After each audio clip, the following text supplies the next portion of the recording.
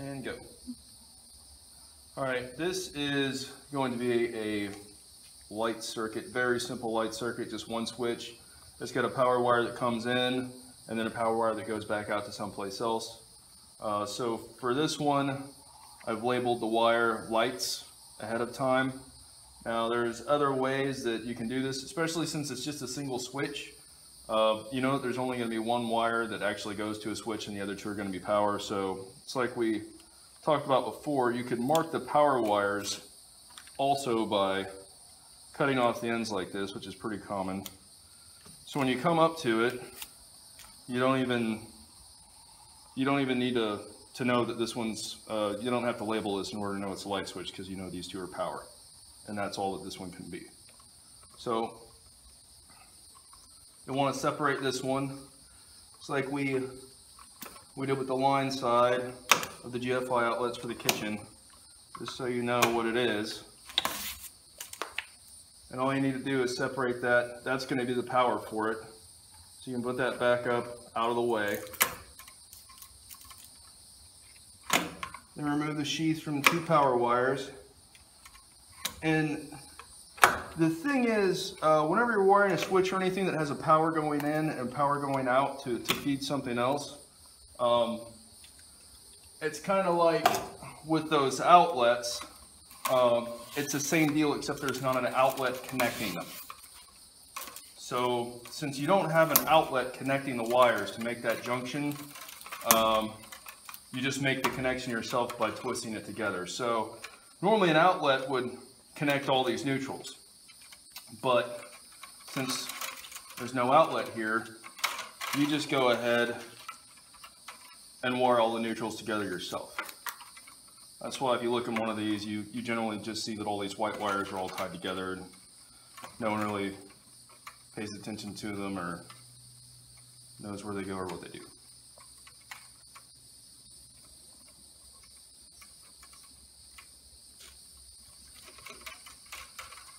And once again, like we did with the other grounds, you go ahead and twist all these together.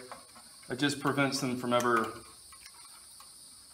unraveling in any way down the line, and it makes it very, very neat. So you wire nut it off, and you push it back inside the box where it's out of the way. Same thing with the grounds. There's going to be a device in here. You need to have all the grounds tied together. And since there's going to be a device, you take one of the wires to make a pigtail.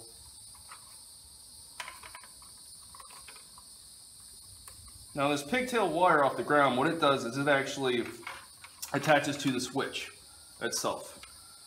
For the GFI receptacles, or any other receptacles for that matter, any kind of device that goes in one of these boxes that's visible, you have to ground. Each one, if there's two switches, they will each need one of these ground wires pigtailed off of it.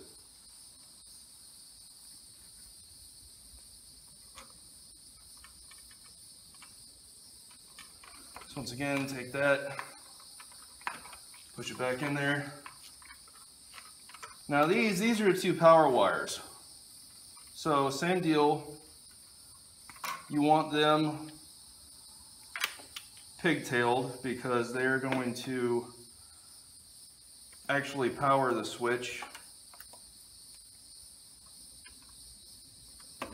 The power goes through these, continues on to wherever it goes elsewhere in the house, comes in, goes back out.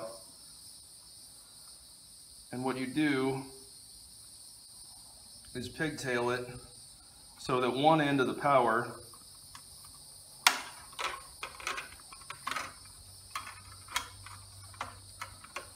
is available and attached to one end of the switch, and the other end of the switch actually feeds the lights.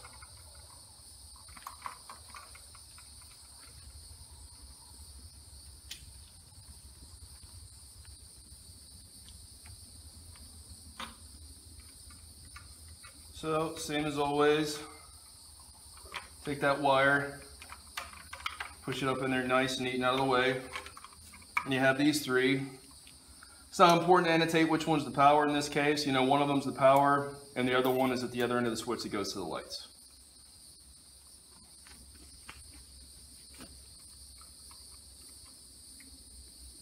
Twist them together so it's nice and neat and push it to the wall. So in this case, we have a junction here. Power comes in, power goes back out. We took care of that by wire nutting everything together. And you have one end of that power feeding into this light. All the neutrals are tied together, and you just have these three wires, two black wires and a ground wire. That is it.